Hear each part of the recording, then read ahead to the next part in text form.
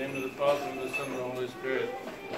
I greet all of you with the feast day of Archangel Gabriel, and as you probably know, we moved the celebration of the parish from Annunciation feast day in the middle of Great Lent to the July day, so that we could more festively celebrate the feast, and it wouldn't be like a fasting day. Today we also have the feast of St Vladimir in Russia, and the Holy Fathers of the first 6 ecumenical councils. And first of all, I want to speak about the gospel reading today. So the gospel story of the healing of the paralytic.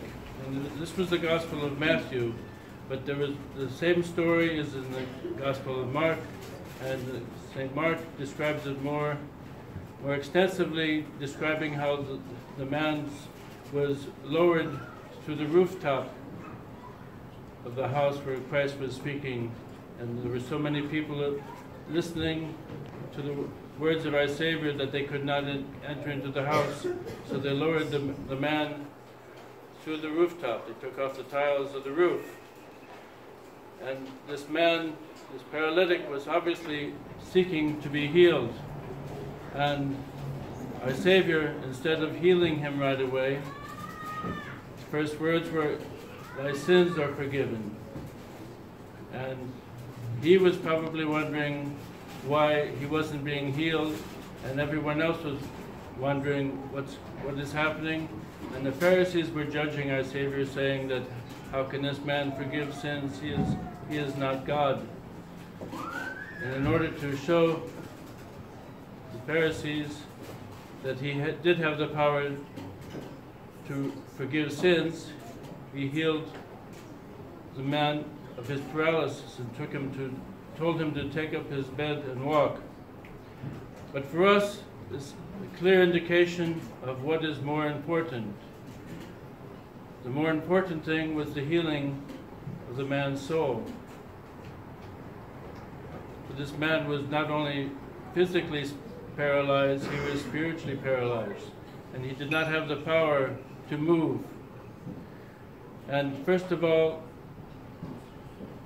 we see that this was because of his sins. Our Savior told him that his sins were forgiven, and indicating that this was the source of his sickness, and also showing us how important it is not that our physical ailments be cured, but that our spiritual ailments be cured. And for this we have the sacrament of confession.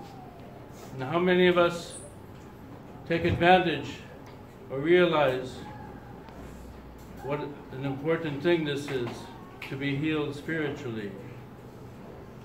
We go about our daily lives not thinking about the state of our soul, not thinking about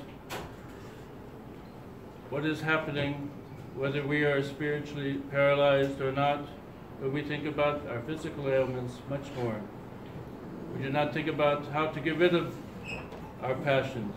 Instead, unfortunately, we often think about how we can feed our passions, how we can satisfy our sins, our sinful desires. We do not think about how our sinful desires, our passions, are separating us from our Savior, separating us from God. We do not think about drawing closer to God. We only think about earthly things instead of spiritual things. And we see in the story of St Vladimir, the enlightener of Russia, how when he tried to draw near to the Christian faith, when he wanted to become a Christian, not realizing exactly what he was doing, not realizing the importance of it, he tried to conquer Constantinople in order to have them sue for peace, and in this way he arranged that he could become a Christian. But God humbled him God showed him what is more important. St Vladimir, before his baptism, was made blind, powerless, and it's, for a ruler of that time, this was extremely humbling. How could a blind man rule a country? And still he prepared to receive baptism. He was prepared by priests and taught the Christian faith, and in his humility he was able to receive their teachings. He was able to understand them by being humbled. And when he was baptized, not only was he healed physically, but he was healed spiritually. He understood the importance of everything. And reportedly, when he came out of the baptismal font, he said, "Now I have seen the true God." And little by little, he tried to spread the truth of this true God, this true religion, throughout the Russian land. And as we know, this was not easy. Some cities accepted it willingly, and some were not so willing to accept the faith, and it took years of missionary work in order for them to turn away from paganism and receive the true light. Let us all think about our own lives, whether we have really accepted the true light into our hearts, whether we have really changed ourselves, whether we have become healed, whether we now see, whether we are still paralyzed spiritually, or whether we are changing our lives now that we have become Christians. Sometimes there is one sin which bothers the person, which prevents them from making any progress in his spiritual life.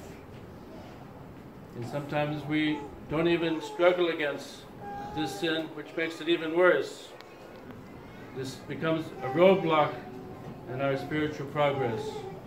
And perhaps people even confess this sin half-heartedly, more or less like informing the priest of their sins, without really repenting, without really trying to change, without really trying to change their heart. And this is what we need to do as Christians. We need to have a change of heart. We don't just change our lifestyle. We start fasting perhaps on certain days of the week. We start going to church once in a while.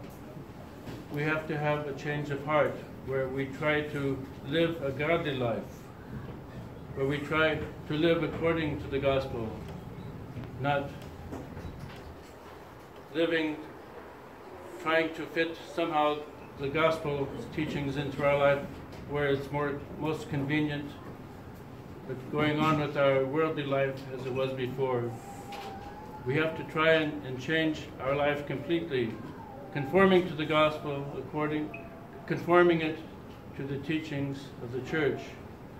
And only this way will we truly become Christians. Otherwise, we will still be spiritually blind, spiritually paralyzed, having some sins which are blocking our path into the kingdom of heaven.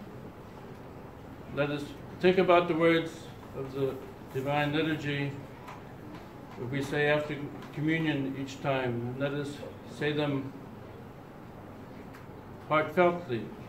Let us feel what we are saying. Let us acknowledge when we say, we have seen the true light, we have received the heavenly Spirit, we have found the true faith. We worship the undivided Trinity, for it has saved us. Amen.